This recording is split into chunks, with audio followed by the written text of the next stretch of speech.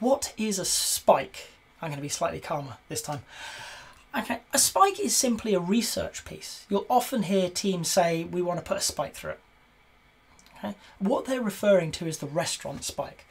That tall, thin spike that orders get put on, so that, you can still read the ticket, but they're in a safe and secure place. What often happens is, as part of refinement, as part of going through the work and understanding it, is you'll find bits you don't understand. You don't understand why that's there. You don't understand what they're talking about. You don't understand how to solve it. There is something to research further. The extreme programming world brought out the spike, and it's been adopted across most of the Agile world now as a really good way of looking at it. Okay, it's a research task.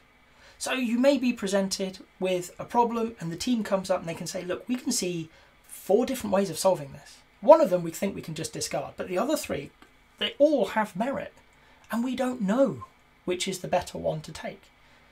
We don't know what the pros and cons of these technologies are, or whatever the answer is. Can we spike it? We can't estimate because we don't know.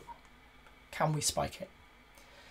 Really, between the team, including the product owner, they're going to have that discussion about how much time is it worth spending on this research task, this spike. Even in the Scrum world, we tend to make these time-bound. Instead of going through story points and things, we'll just say, I reckon it's going to take a couple of people about a day. So, product owner, is it okay if we take that, a couple of people's work for a day to understand that problem better? And at the end of it, we're going to sit down and we're going to talk it through. As a team, this is what we've learnt. Okay. And hopefully at the end of that, of those 3 technologies, you can turn around, you can say, well, of those 3, technology A, it was no good. It will probably do what we want, but, it's too slow. B and C are pretty similar, but C is cheaper. We reckon B is probably better long term, but there's a bigger ramp up time, and C is cheaper to implement, it's cheaper to license. Where do we want to go? And as a team, we can make that discussion. We can make that decision. Where do we want to go? Do we want to go with the cheap option that's going to be faster, or do we want to go with what is potentially the better long-term option today? It's questions like that. What can then happen is that original story that kicked off the spike can come back into refinement with a better idea.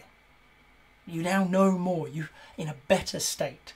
So good teams will have a variation of traditional features and user stories coming through, as well as research pieces, trying to understand the problem they're trying to solve and how best to solve it. Good backlogs are not solely lists of things to add to your product. They're going to be questions that need to be answered to make sure that you're building the right things in the right way. And that's the purpose of a spike.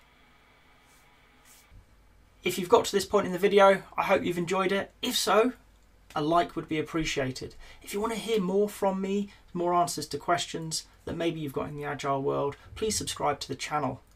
And if you've got a question that you really want answered, drop it in the comments. I promise we'll get around to it. Thank you.